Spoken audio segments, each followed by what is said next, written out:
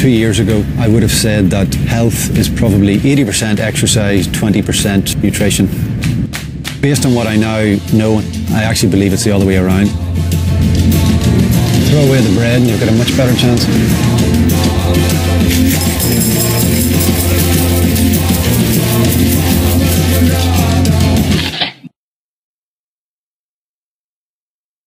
Galera galera cardo parka krokigen will clear of my head in the bell either kiri agus on do agus no stoita takahansa. Look at the red and black flags of County Down as Kevin Musson led the men from Morn onto the field to play their first senior All-Ireland West. Every young fella's dad is his hero.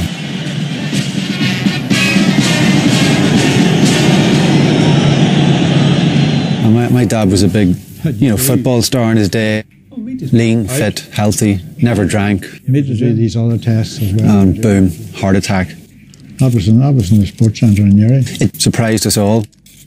Paddy kicks over to Sean O'Neill. Another goal.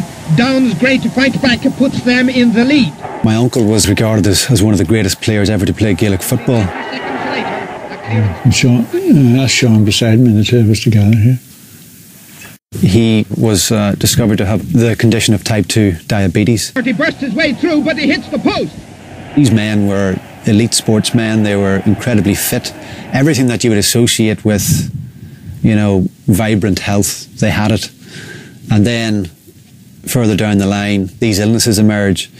So you have to question what the hell happened there. The USDA, the AHA, and the AMA came out and said, we need to reduce our consumption of fat to prevent heart disease, right? Has it worked? Disaster. Unfortunately, there are more and more people that are getting diabetes, so it's unfortunately a fantastic business outlook. New research coming out of some of America's most respected institutions is starting to find that sugar is a toxin. I was conditioned like everybody else to believe certain things. I found out that a lot of what I thought I knew was what you can only describe as lies. Scotland.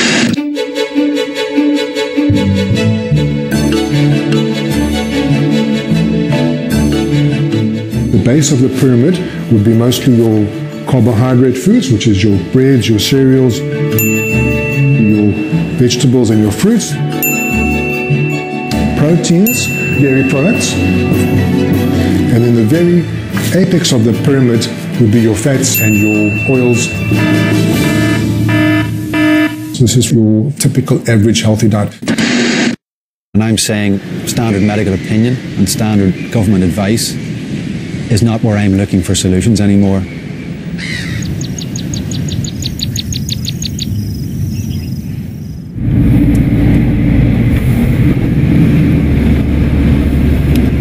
I want to see if I can hack my genes. So for 28 days, I'm going to completely disregard the food pyramid. No wheat, no sugar. I'm going to gorge on fat. And I'm going to see what happens. So this is the Sports Institute of South Africa. In terms of health and wellness, Cape Town is one of the most advanced societies I've ever seen. Under the guidance of Professor Tim Noakes, I'm going to use medicine and medical tools to see the impact of the food plan.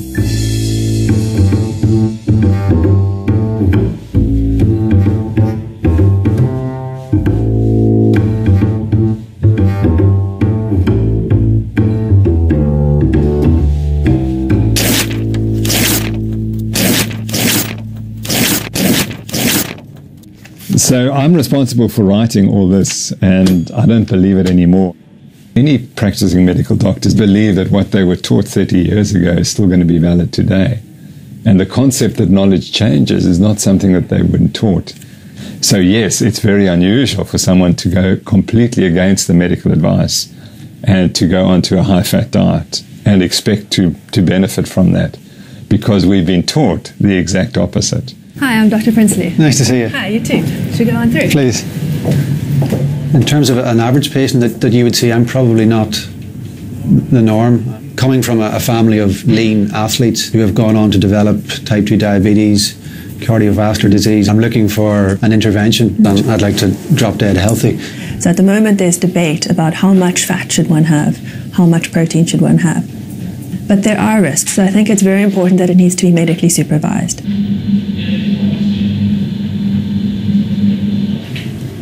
High fat intake will have an impact on your cholesterol. God bless your steady hand. As you're eating more protein, it can possibly cause damage to the kidneys. So we'll see how does your body change as you shift from eating more carbs to eating more fats. Great. Coming over here for your heart, so standing with your back against the ruler over here, please. Your body fat percentage is 13.6. Let's take these off. So this big contraption over here is called a metabolic chamber. And what happens is we put our patients in here for 24 hours, and what we do is we measure their oxygen consumption and their carbon dioxide production. And from that, we can determine how many calories you should consume throughout the day. Is there an alternative?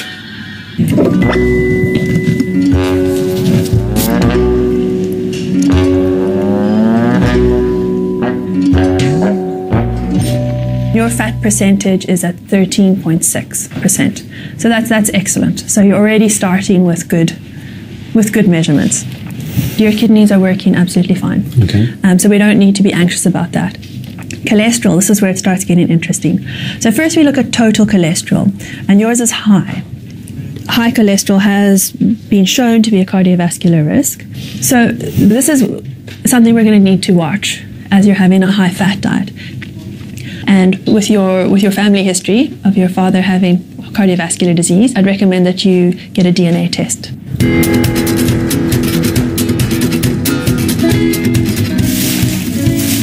So this is the first shot for the start of the food plan.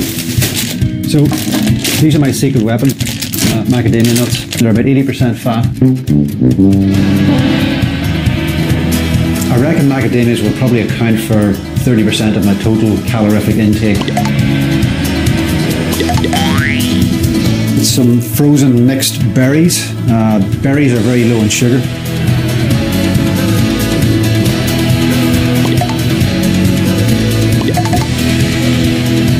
A nice leg of lamb. So I'll be eating probably 400 to 500 grams of meat a day. And of course, eggs.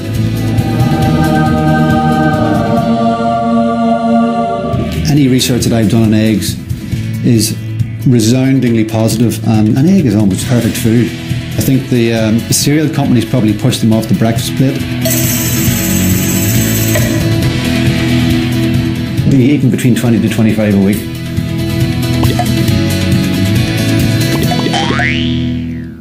But a lot of people would say that, like, you're an extremist. Why? I'm inquisitive. There's a difference. If I was an extremist, I would take something and stick to it. But if the results give me what I want, I'll continue in that path. If they don't, you keep looking.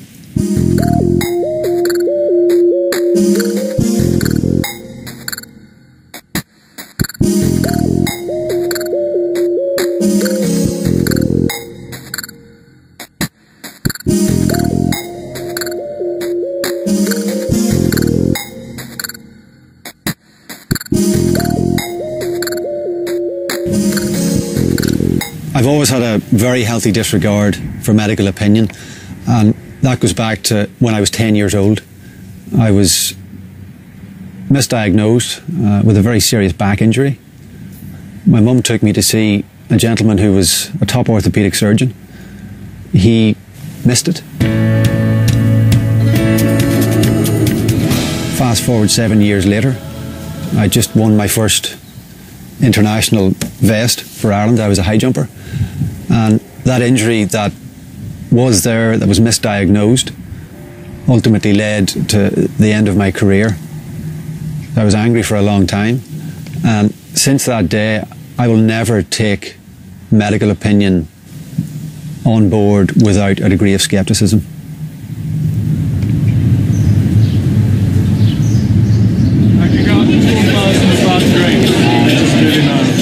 is the Saturday market where all the artisan food manufacturers come together. It's somewhere that I can eat freely when I'm following the food plan that I'm on. There he is. How are you doing?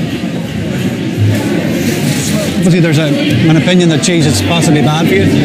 Do people ever ask you if it's healthy? The only cheese that's really healthier is the goat's cheese. I mean, it's a low-fat cheese, so it's the healthier option, but... Because it's lower fat? It's lower fat. This is 2%, this is low fat. Do you find that's what people are looking for? Absolutely. The healthier, the better. So you think 2% is healthier than... Oh yeah, I think so. Okay. The majority of people think so. One of the first things they used to say if you had heart disease was no fat. And of course that was completely wrong because you need the good fats. I always think about macadamia nuts as being nature's vitamin pill because they have such terrific medicinal benefits. Yes. All the anti-inflammatory benefits, palmitoleic acid, you know, all these qualities are enormous, and the list of vitamins is huge. Unfortunately, they haven't been well exposed, but there again, we have a great product, so I think it's just a matter of time before the truth comes out. There's a whole realization that many of the nutrients in our diet can't be digested unless we have fat present in the diet at the same time. For example, full cream milk is much more healthy for you than skim milk because it contains the vitamins which can be absorbed when they're present with the fat. Fats, in fact, are very important components of the cell structure. They're part of the membranes. A lot of communication happens through those fatty layers. It's actually got a far more integrated metabolic function. So it's a very exciting area of study. If we told you that was actually extremely healthy for you, would you believe us? Not initially, unless you could prove it. But is it really healthy? You need to talk to this guy. For a 4-week period, I'm not eating any wheat or sugar, and I'm certainly not touching any bread. Then you're not enjoying the fullness of the food groups. 4 plus 4 is 8. Sugar in that. For a 4-week period, I'm eating about 20-25 eggs a week, a kilo of macadamia nuts, probably 3 kilos of meat and bacon, full-fat Greek yogurt, berries. I've cut out wheat and sugar. Okay. How does that sound to a super chef like yourself? It sounds like you need to eat a little bit more what you are eating. That makes perfect sense. A lot of people are going the way of protein. Yeah. It makes perfect sense. I'm going the way of fat. Fat also works. Yeah. Yeah, fat's good. Fat's good. I think we've been lied to about cholesterol for long. Some people don't understand how it works. I think there's magic in fat. You think I'm insane?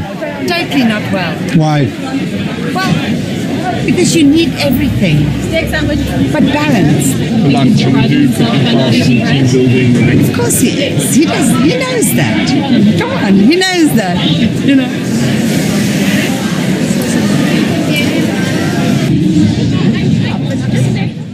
I think the food pyramid is a disaster, really. It's really based on the principle that the diet should be very carbohydrate rich and relatively low in fat. Okay. And actually we know a lot of that just isn't true now.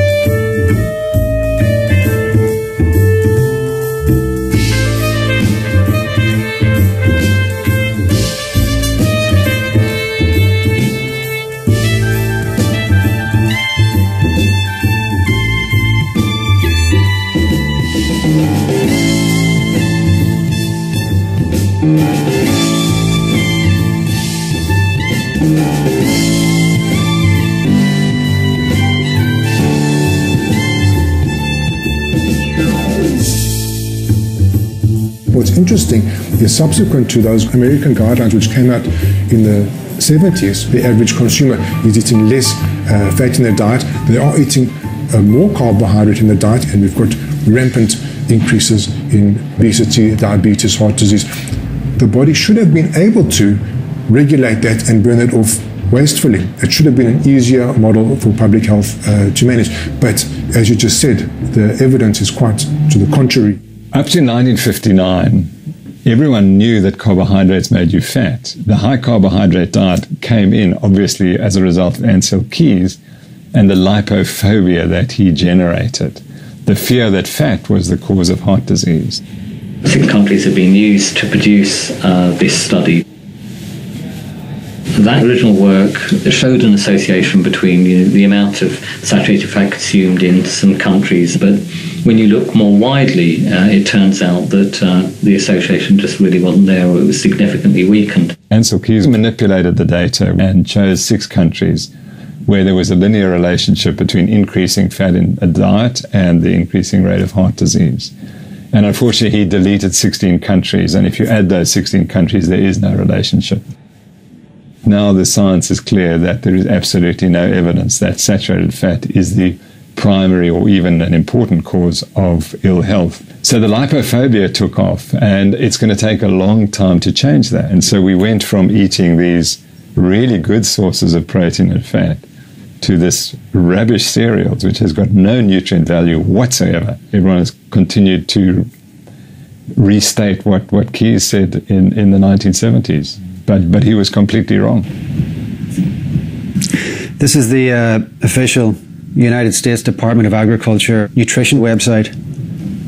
So the idea is that you can track your intake of the recommended daily allowances for various food groups. This would be based on the food pyramid, the standard food pyramid, which I completely disregard. It'll be very interesting to see what my fat intake does to a system like this when it comes to analysis.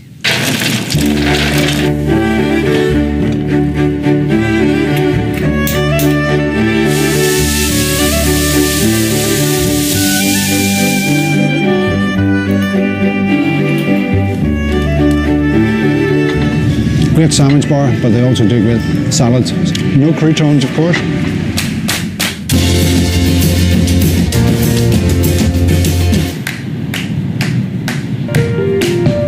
The jogging epidemic that hit the US in the 70s and 80s was incredibly damaging to hips, to knees, and to hearts for that matter.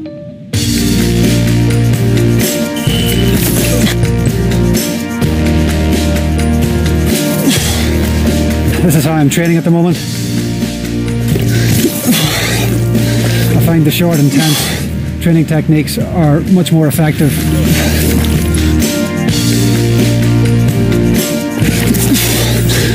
1.5 minutes of effort. Oh. And when you do that, you get a really fantastic aerobic and anaerobic response.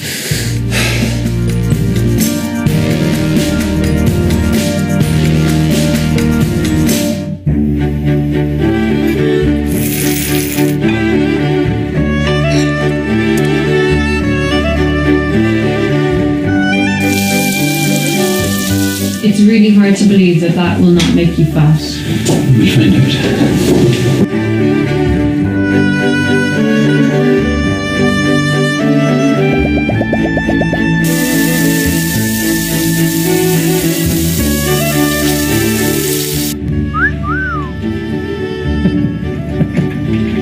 I woke up this morning, I was kind of sleeping like that, and I noticed a bit of a hum, and I think it might be this ketone whiff that they talk about. I think I may have officially switched to fat burning mode as of the last 24 hours. So you think you stink? I think I probably do. Okay, 70.6. Wow, that's dropped a bit since the last time, eh? So it's dropped 1.3 kilograms in a week. Have you changed your exercise plan? Have you been exercising a lot in the last week? That's a bit of a surprise, actually. I've exercised for all of 8 minutes. The 1.3 kilograms is quite a big drop to make in a week. See if it stabilizes in the weeks to come. Okay. Part of the lipophobia problem is that we believe that fat makes us fat, and it's the exact opposite. The more fat you eat, the thinner you become. Most of our eating is driven by addiction, a craving. And once I started eating a high-fat diet, I've got real hunger, which is something that occurs every 12 to 24 hours. So I think that the addictive foods that the industry has developed in the last 20 years are the drivers of obesity and probably heart disease. And it's the sugar that is highly addictive.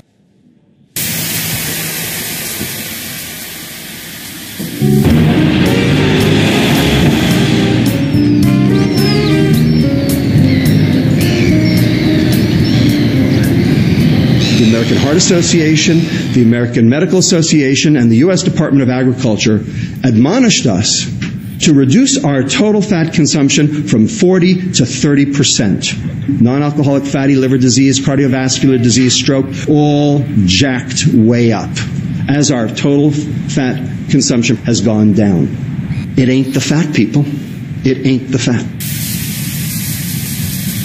I think we're beginning to recognize that probably sugar is more toxic than we perhaps first realized. And it's been, for example, recently heavily implicated in heart disease, whereas before it was always fat.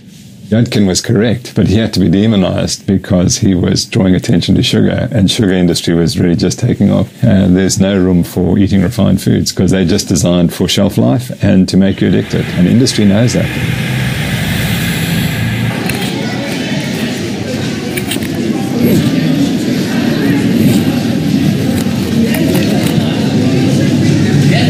Typical supermarket layout. The refined foods hit you from every direction. Oh, here we go. It's a flavoured milk, very high in sugar. Now, this is aimed directly at slimmers. And the second ingredient in that is sugar. Dried fruit. This is nearly 50 grams of sugar per 100 grams. Reduced fat mayonnaise. Sugar is the third ingredient. As soon as you take fat out of the food, it becomes impalatable, it becomes like cardboard, so they have to replace it with something, and so they found that sugar or high fructose corn syrup was the ideal. So no one should be eating low-fat foods. A potential vested interest in the idea that, you know, carbohydrate is great and fat is bad. I mean, if nothing else, it gives the food industry the opportunity to churn out supposedly healthy foods that are low in fat that actually are far from healthy, and then can sell people grain-based foods that are cheap to produce and have good markup. You know, there's a lot of money to be made. This whey protein is it's actually very difficult to find, just pure whey. 100% whey protein, stabilizers, sweeteners, sucralose, and a bunch of other stuff I can't even pronounce. So they take something perfectly natural like this one, mix in a bunch of other stuff, and it becomes something different.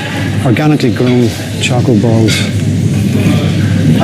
I don't even know what that means. I'd love to know where these chocolate balls grow. They use terms like sugar cane to make it sound better than it actually is, but who are you kidding? People are acting with the best of intentions, but they are being misled.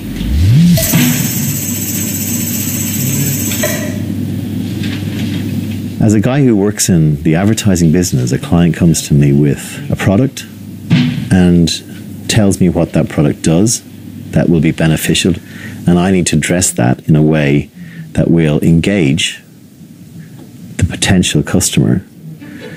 Advertising can change behavior, and we can create fear, we can create joy, we can create things that are triggers that cause changes in behavior.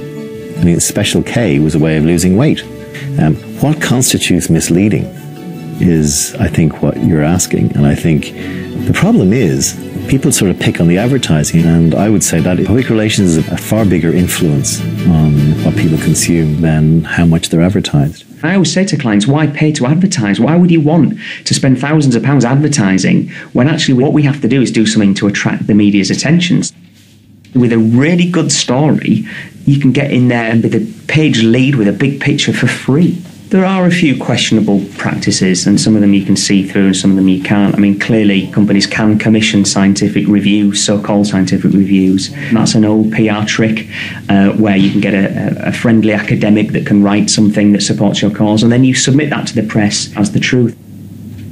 A lot of PR agencies do take their clients on trust. So if something comes along, like a report or whatever it is, it's their job to just get it out. They kind of get caught up in the busyness, the delivery. A lie can be halfway around their world before the truth's even got its boots on. Public relations is about try and make people think differently about X situation. And you can see the money that these companies around the world spend in order to make the agenda and the environment more favourable to the products that they're selling. And then lobbying goes even further. Lobbying is about going into government and changing the agenda that's out there. And that's all behind the scenes. And lobbying is one of the areas that's very under the counter. We don't see it. I certainly never see it in the advertising side of the equation, but I know it's there. America recently, the tomato covering on a pizza is considered a vegetable serving.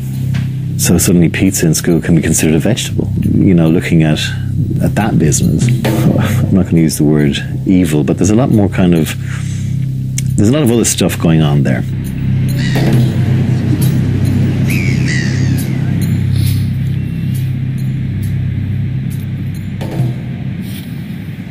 Chicken breast.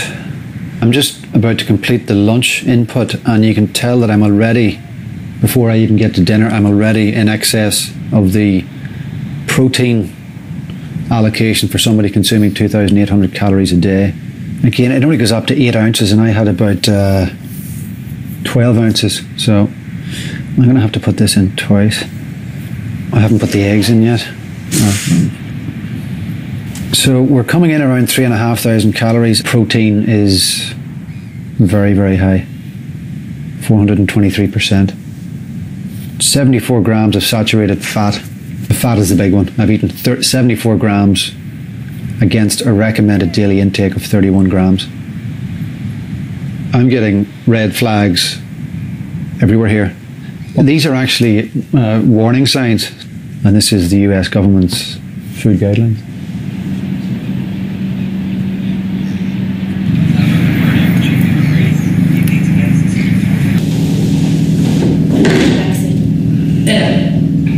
Yes, both ends need to come towards each other, and then you can bring it, and then roll yourself forward. In my first week of doing Douglas plan, I wasn't that comfortable eating so much fat. I come from a dance background where the word fat is a swear word. They think I'm mad for eating fat more than they think I'm mad for not eating carbs. Everyone understands carbs is something you should cut down. It was mainly the red meat that I battled with. It was a mind shift.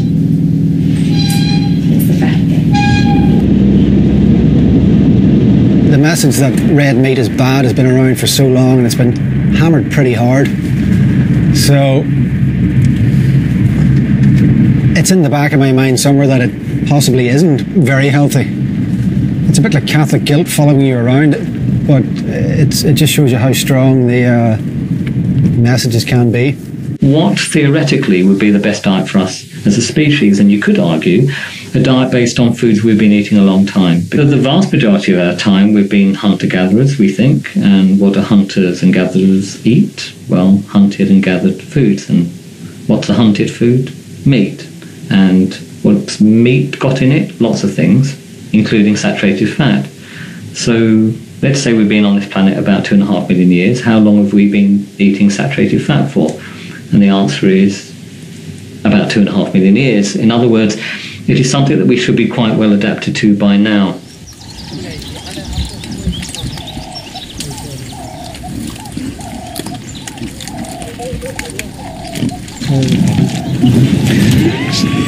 That one over there, it's giving birth now. Oh my God, so it is? Yeah.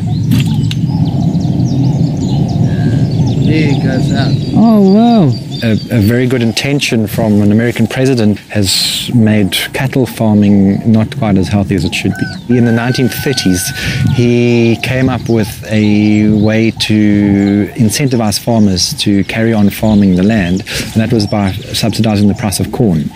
As a result, the farmers started producing far more corn than was needed in the country, and the stockpiles of corn were then sold off cheaply to farmers to use for feeding cattle. They would put them into big feedlots and just feed them on corn, so the cows wouldn't be able to graze on anything that was growing naturally. And because of the close proximity of how they were being raised, there'd be a lot of their excrement, they'd be standing in it all day long, and they'd be far more susceptible to disease. So that's why they often are given antibiotics as a preventative measure. Have you ever been tempted? I mean, would you not, surely you could fit a lot more cattle in here if you raised them in that way? We want to do it the natural way. No antibiotics, pasture animals, the fat is yellow. They on grain fed and feedlots, the fat is white. The housewife like the nice white looking fat. They're not knowing that from pasture it's yellow. It's yellow. So it's for marketing, yeah. The more ethically you want to farm, the more it costs, and therefore the more pressure it puts on your margins. If you are a farmer and you need to make an income out of your farm, you need to have a certain amount of volume that you can supply in order to be economically viable. But then you obviously have to sell it at a certain price that the supermarkets will then dictate. But there's no way you can farm something with integrity if you're farming on that scale. Because what are you prepared to do to then have the cheapest steak? Keep your costs down, and therefore you can sell your meat cheaper than the guy down the road, and therefore you will get the business from whichever large chain supermarket it happens to be.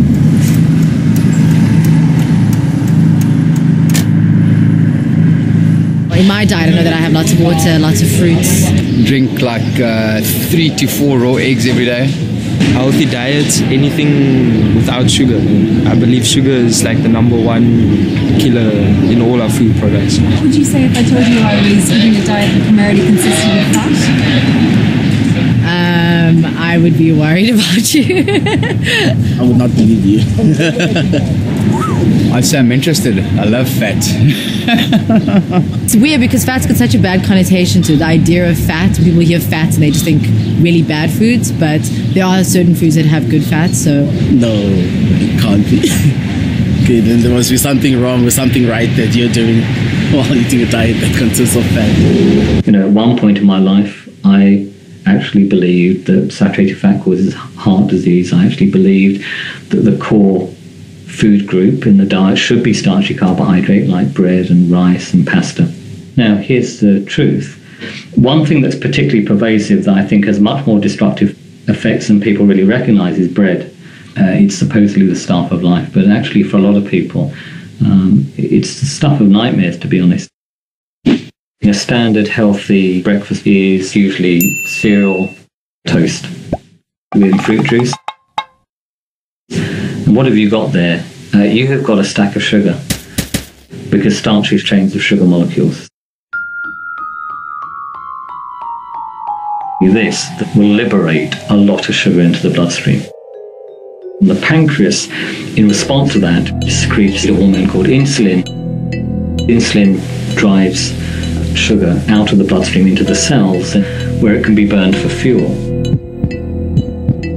One of the potential problems here is that if you have a lot of sugar being liberated into the system, you get a higher blood sugar, which then can cause the body to secrete a hormone called insulin, which in copious quantities can actually drive blood sugar levels to lower than normal levels.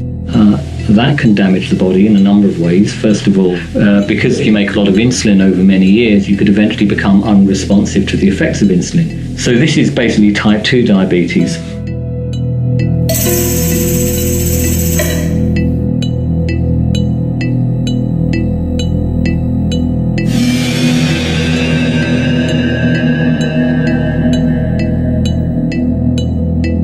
I think that carbohydrate resistance or carbohydrate intolerance is the major problem that we face, and it's estimated that 75% of Americans over 65 years of age have this problem.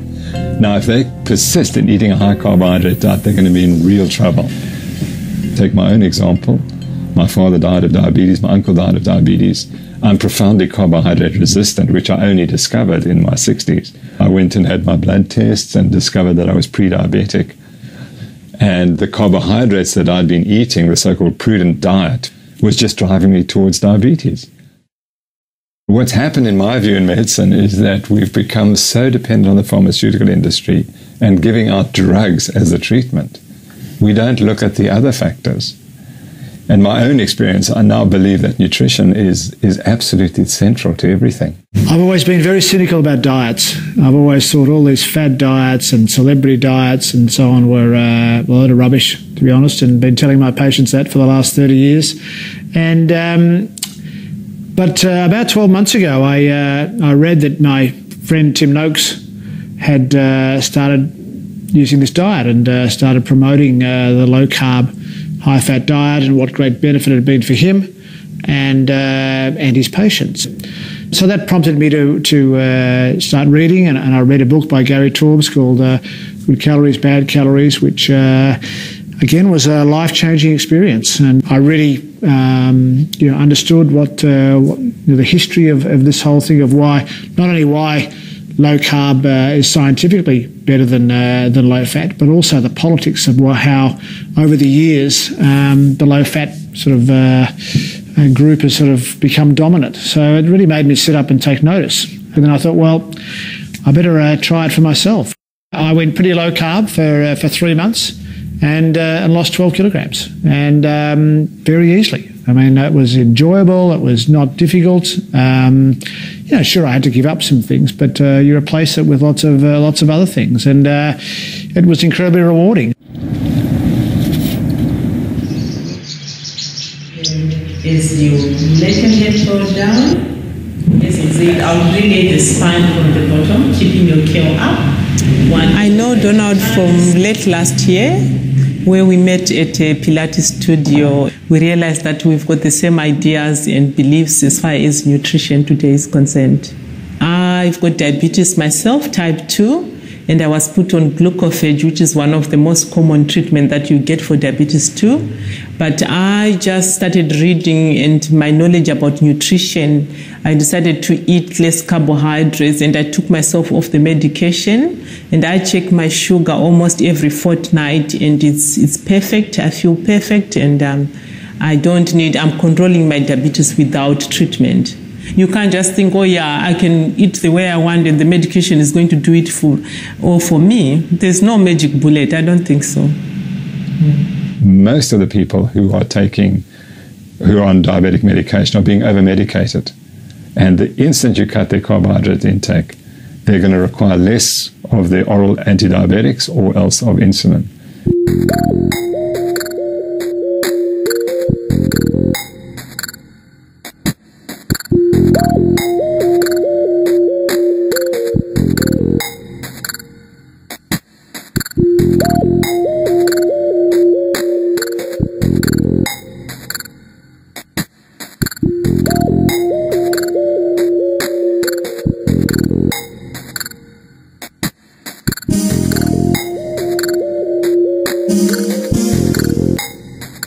If we could get all diabetics to eat a high-fat, high-protein, low-carbohydrate diet, we would cut their insulin requirements so dramatically that it's been estimated that 6 pharmaceutical companies would go out of business tomorrow. So that's the problem. The reality is that medicine is a business, and as a doctor, the last thing you want to do is have fewer patients. You can't put everything in the doctor's hands, You also need to play a role as far as your own health is concerned, I believe.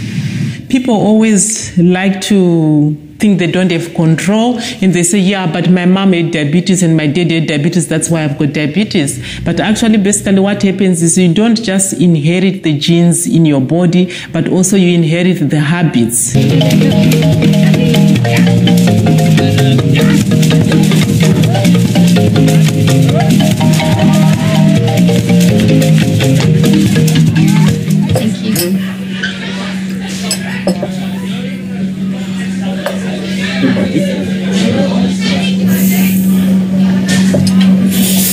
You'll be having this then? I knew you were going to reach for that. Do you mind? So, how's it going?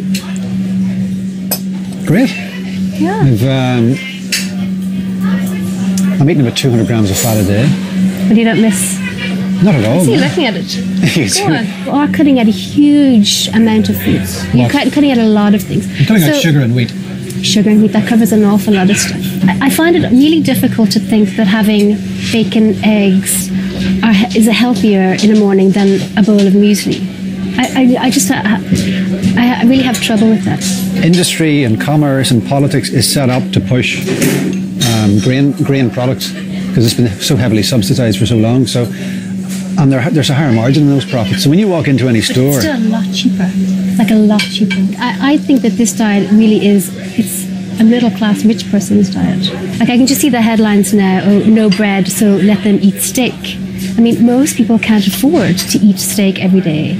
Well, eggs are perfectly cheap. Fine, but you can't just eat eggs. You can eat as many eggs as you want. That's what I'm doing.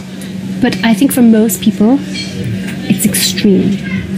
But I do think that if people have problems, like you suggest, in their family history, then maybe they should see what they can do to follow this kind of diet. You don't think you could ever do that extreme? I could if I had to. Definitely.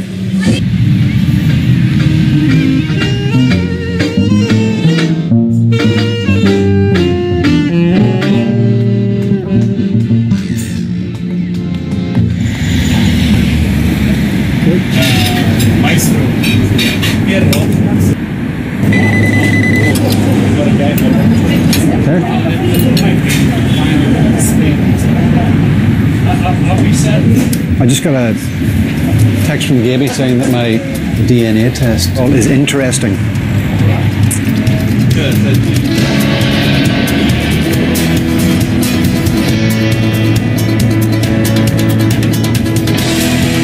I got your message, and I understand that we have some red flags in the DNA report. My father obviously had a heart attack, which is why I started this whole process. So is there anything in there that tells me that I would be a candidate for that? Yes. Okay. So you're high risk of inflammation. IL-6, this is the main gene that's pro-inflammatory. This is very responsive to dietary intake. Your body would be more likely to go into an inflammatory state, and that's a cardiovascular risk factor. Now people are appreciating inflammation is probably the basis for most of the chronic illnesses that we face. It's diabetes, heart disease, and probably most of the cancers as well.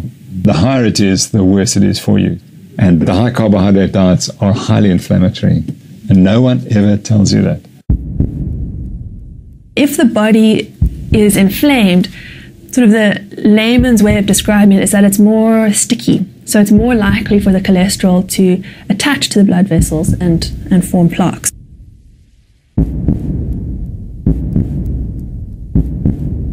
That's a cardiovascular risk factor. So that doesn't mean that you are going to develop the disease. It means that you have an increased risk.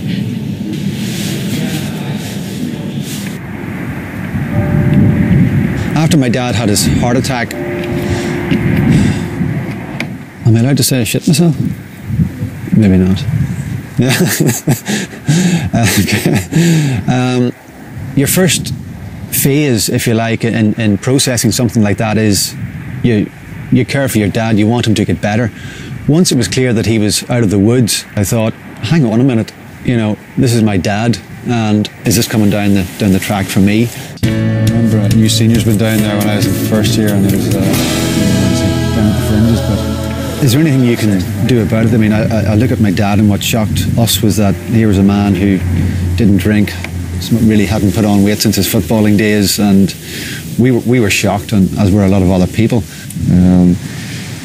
It can occur because people smoke, because people are diabetic, because people have high blood pressure. But with your dad, it's his makeup, his genetic makeup, which you then obviously inherit. But his cholesterol was higher than we would like, and that had to be the main factor. Dietary intervention we're talking about is all eggs in one basket. I would like to have objective evidence that it's working. You would easily fit into criteria of somebody who should be on a statin. So what actually works, or what has been shown to work in terms of trials, is you give them a tablet, take the pill, and don't think about it. No question, if you were treated in Dublin, you would be treated on a statin and you would be warned that you're at very high risk. I disagree completely. I think that high value can be completely normal.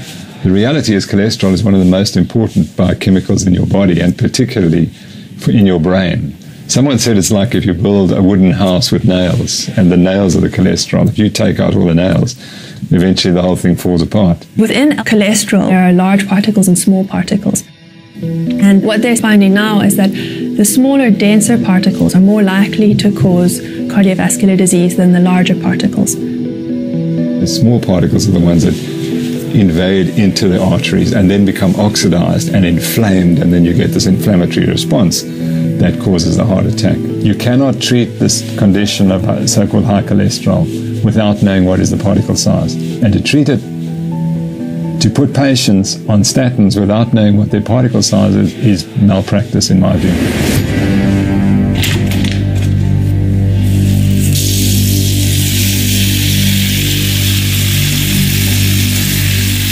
That looks like a heart attack in a pan. I'm feeling amazing. The last time I probably felt like this was when I was 17 at my athletics peak. Very strange. I don't know whether that will last, but we'll see as we go through the process. But I feel like a spring lamb.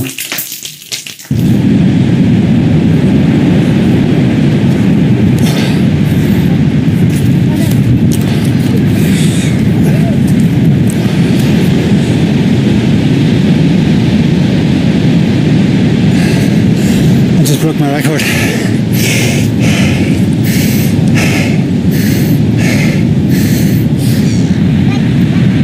When was the last time you broke a record? I've been pretty consistent. I haven't improved really in the last number of months. I feel lighter. I feel very powerful. And when you're 41, you don't expect to set too many personal bests. So yeah, there might be something in this whole fat thing.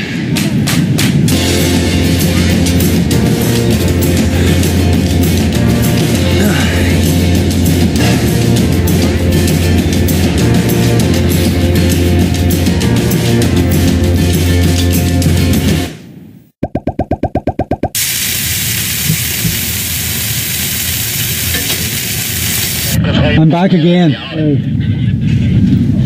Okay, done all week 4. Let's go for the final weigh-in. 71.1. Yeah, that's amazing. Because most people would think if you increase your fat intake, you'll pick up weight. So, yeah, well, it's definitely, a controversial, thing with diet. Because, as most people would think, if you increase your fat intake, that you'd put on weight. I can feel my jeans falling off me. And that's just in a couple of weeks. It's amazing.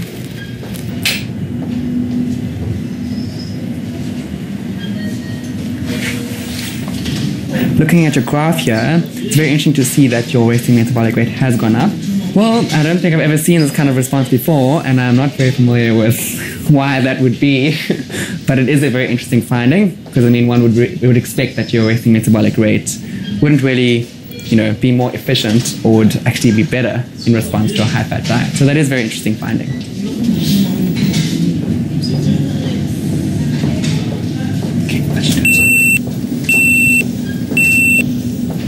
Body fat percentage of 12.9%. Almost 1%, you've gone down by 0.7%. Well, I think I've proven that fat doesn't make you fat. Okay. Let's see what it does to the blood, though. Your weight has fluctuated a little bit, but stayed pretty stable. But your body fat percentage has come down, and your lean muscle mass has increased over, just 3 weeks. And then your resting metabolic rate has increased with this diet. So is this something you've seen before, maybe? This is the first time we've actually had the opportunity to do blood tests on someone doing a high-fat diet. So no, I haven't seen this before. So it's quite exciting.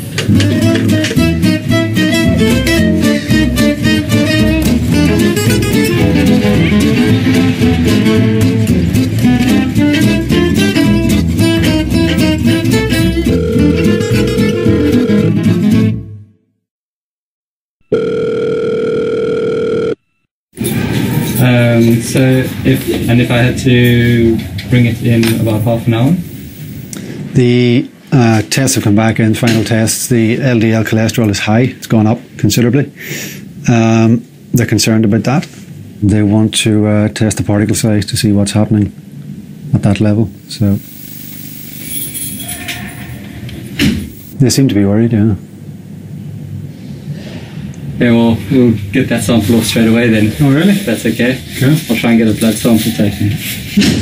Need to do this now. Yeah. Oh yeah, let's go through next door. Okay, come sit here. Thank you. Thanks. I thought I'd seen the last of the needles. 1, 2. Okay, so the reason we're doing this blood test is because your total cholesterol and LDL, which is potentially the bad one, went up. So we want to look at the particle size to see whether it was good LDL or bad LDL. We need to look specifically at your diet and look at the ratios of fats to see what might be contributing to this.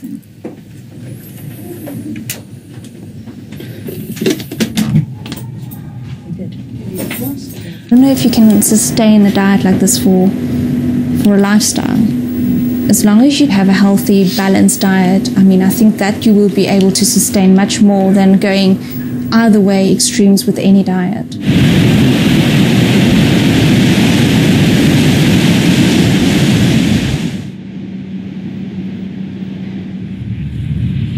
Hi, Gaby. Very well, how are you? Good, good.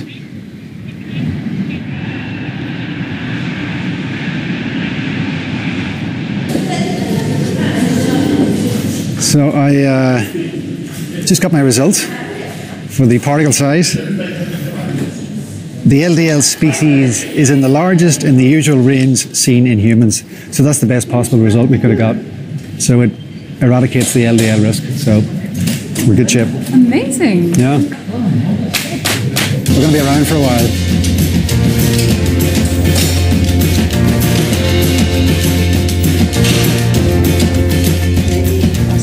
Okay, thanks very much. It's amazing. But that particle size is brilliant. This is it. Yeah, that's brilliant. So normally when someone saw your cholesterol go from 6.5 to 7.2, they'd say that your health has got much worse and you better get off this diet because you're going to die. But what they haven't done is looked at your particle sizes. And your particle sizes are perfect because all your particles are large. When you go on a high-fat diet, all of a sudden your LDL cholesterol may go up, but it's all in the big particles. Mm-hmm. In contrast, when you go on a high carbohydrate diet, the opposite occurs and you get all the small particles. So that would tell me that I would be completely unconcerned about your high cholesterol because it's the safe cholesterol. Blood pressure is probably a much more important risk factor than cholesterol because once you have a high blood pressure, it absolutely damages your arteries. And your blood pressure is almost in your boots. It's 102/60 millimeters of mercury, which it can't be lower. And some people, as soon as they cut carbohydrates, their blood pressure can drop very, very rapidly. So the fact that you're on a low carbohydrate diet would be compatible with the fact that your blood pressure is so low. We also measure the level of inflammation, and your value is essentially unmeasurable, which means that there's no inflammation in your body, which is astonishing. So if you've got no inflammation, that must be very, very helpful. And it's something that hasn't really been discussed, that the high carbohydrate diets are highly inflammatory. So to summarize your test, I have seldom seen someone as healthy as you. The irony is that if people just looked at your LDL cholesterol, your total cholesterol, they say that you're a walking time bomb. You're going to get a heart attack tomorrow. And that is the opposite to what the evidence shows. And whatever your family history is, it seems that your diet's negated that problem. You are beating your genetics. And it would seem to me that you have an incredible profile. And I would love to have this profile myself. Well, that's great news.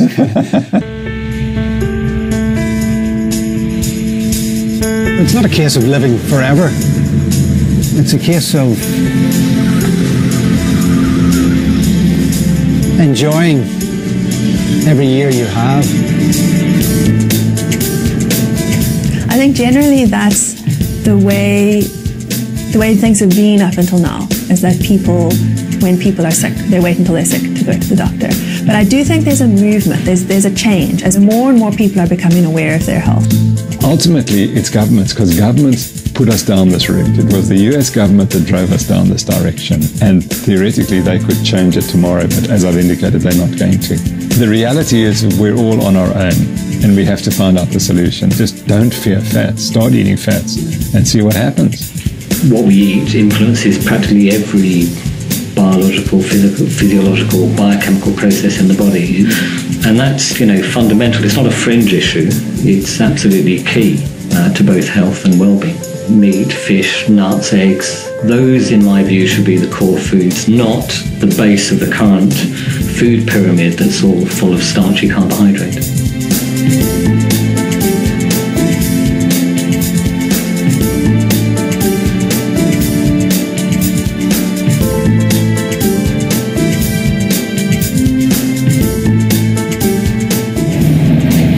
No way. I think boiled eggs. Shocked. Boiled eggs. All is not lost.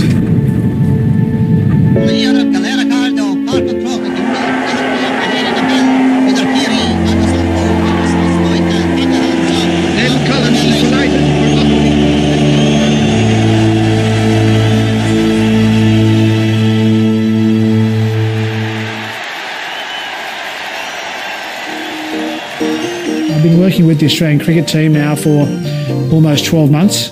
Since I've been on the high-fat, low-carb diet, what I eat during the day has changed significantly. In the morning I'd have bacon and eggs, and probably some strawberries and blueberries. Normally I'd take the fat off the bacon. I'm eating that, which I always enjoyed, but I thought that was you're supposed to take it off to be a healthy athlete. No, I feel obviously a lot fitter. I feel a lot better. I've lost a lot of weight during time without even trying. My favourite is a steak with nice pieces of fat on it to be able to give me some nice flavour. I've increased my energy. It's helped me recover better. I'm not out of breath when I'm running between wickets when we play cricket. Around 3 o'clock in the afternoon, I'll have a snack of some nuts or again some prosciutto or cheese. I'm quite confident in 10 years' time that the Western society will be embracing this low-carb, high-fat concept. But it's going to be a rocky road along the way, and there's going to be a few arguments, I think, and a few debates. But I'm confident that this is the truth, and this will win out in the end.